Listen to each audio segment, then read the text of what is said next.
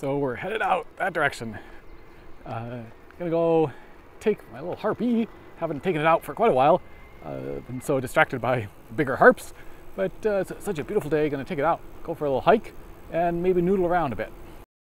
All right, getting closer. The forest is just skirting by it. Then we go for a nice little hike.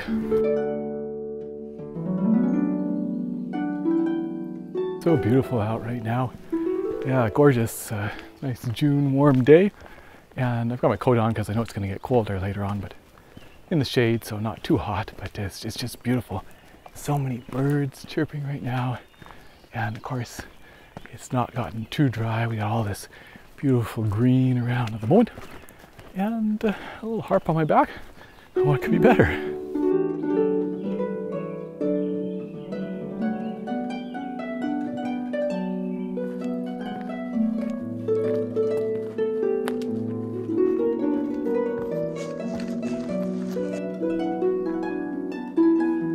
So I made it up here to the top. Trying to stay in the shade at the moment because it is quite warm, but all set up and ready to play. I got a pen and a piece of paper, or pencil and a piece of paper, so I'm gonna maybe try and maybe jot a few things down, do a little bit of composition potentially, and just enjoy such a beautiful day.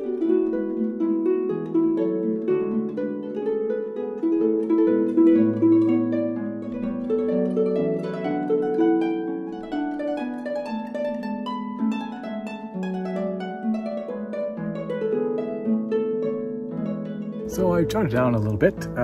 Didn't feel particularly inspired, but have in mind maybe a duet for harp and cello. So I'm gonna go home, put it into finale, see how it all works out. Got all the accoutrements, and regardless of how it turns out, I had a great hike and a beautiful day. And so I'm gonna hang out here for a little bit longer and maybe share a little bit more video with you, and then take you with me on the hike back home.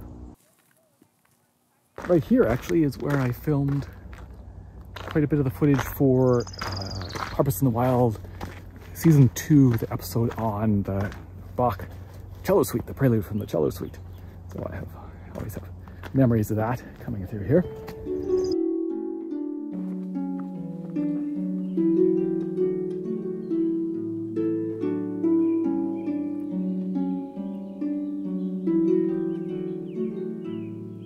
It's beautiful right now. There's a little bit of light still on the trees, just on the upper part of the trees.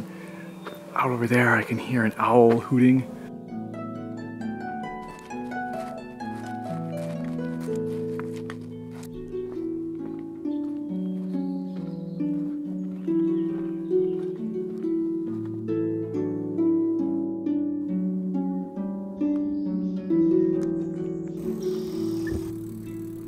Nearly home, had a wonderful time. Thanks for coming along with me.